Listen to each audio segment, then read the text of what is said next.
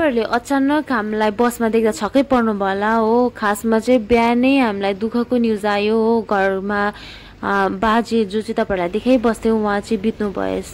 त्यही भएर हामी पनि अचानक गोरखपुर जानु पर्यो। गोरखपुरदेखि फ्लाइट छ अन्त बाँकीको सुनिहाल्नुहोस्। Hello everyone, welcome back to our channel. आजको चाहिँ अचानक हामी हेर्नु पर्यो है। घोसीदेखि चाहिँ अब कर्सियङ जाने बेला भयो। किन भन्दाखेरि चाहिँ आज बिहानै दुःखको न्युज आयो हो। आखे जो तपाईहरु देखिरहनु हुन्थ्यो वृद्ध अवस्थामा हुनुभएको उहाँ चाहिँ बित्नु भएछ हो। त्यही भएर चाहिँ उहाँको ग्रान्डफादर मेरो चाहिँ बाजे ससुर बित्नु भएछ। त्यही भएर हामी अचानक अब एयरपोर्ट जाँदैछौँ यहाँ गोरखपुरदेखि चाहिँ है। हुन्छ त अब हामी बिचमा जे जे हुन्छ तपाईहरुलाई देखाउनेछौँ।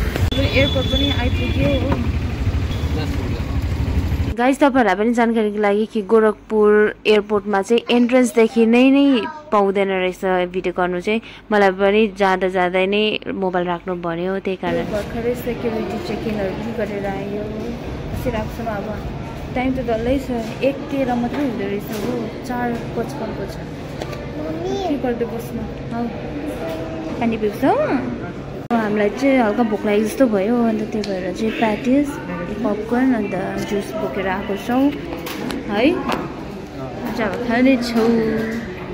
यति बेला के खान्छ? हामीले के नखाएको नि त कि बिहान अनि त्यही भएर भोक पनि लाग्यो।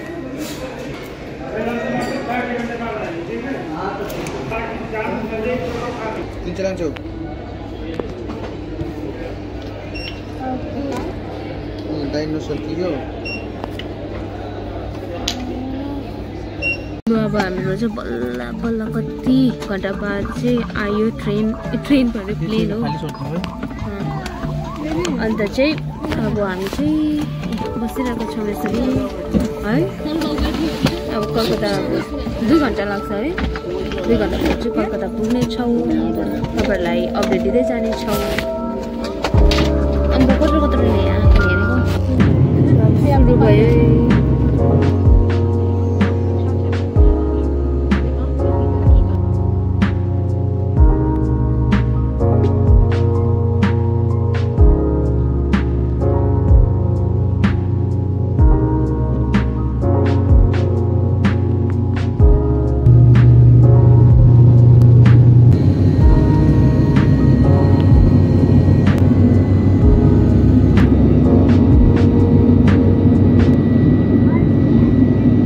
अब एयरपोर्टको बसमा फेरि अब निक्लिन आँटेको छौँ।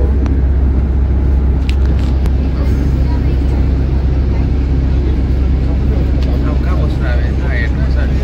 कहाँ बस्नुपर्ने हामी हेर्दैछौँ। नेताजी सुभाष चन्द्र एयरपोर्ट यो चाहिँ टर्मिनल ठुलो छ है। अम्बो यहाँ एउटा मिस्टेकले गर्दा फेरि 10वटा जग्गामा जानुपर्ने रहेछ। यताउता कल गर्नुपर्ने रहेछ। कल गरेपछि इन्डिपेन्डको चाहिँ खास चाहिँ 2 वर्षदेखि उकालो चाहिँ चिनाएर रहेछ नि त। 2 वर्षदेखि उसले चाहिँ इन्फ्यान्ट रहेछ। अन्त उसले चाहिँ मिस्टेकली इन्फ्यान्टमा गाडी पठाएछ हो। त्यसमा पनि प्रब्लम हुँदो रहेछ। तपाईँहरू पनि याद गरिराख्नुहोस् है। दिदी कता कता कल गर्नुपर्ने रहेछ। घरि यहाँ जा भन्छ घरि त्यहाँ हो। कति बज्यो? 8:22 भएछ। यहाँ एयरपोर्टमै 8:22 भएछ। दुर्गा पूजाले गर्दा पनि होला पुरा महँगो रहेछ उबरहरू पनि।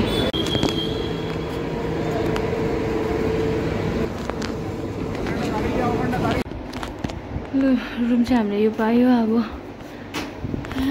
बडे गरमले चाहिँ अम्बो हेरिहाल्नुहोस् हालत चाहिँ यता उता कुदेर। ओभन पनि रहेछ हो। यहाँनिर राखिदिएको छ ग्लासहरू। अन्त यहाँनिर चाहिँ बाबुका टावलहरू रहेछ। मेडिमिक्सको साबुन। अरे वाट इज दिस?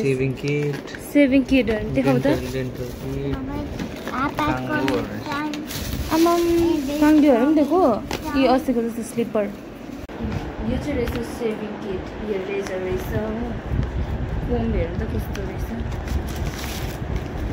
यस्तो रहेछ कोम। डेन्टल किट।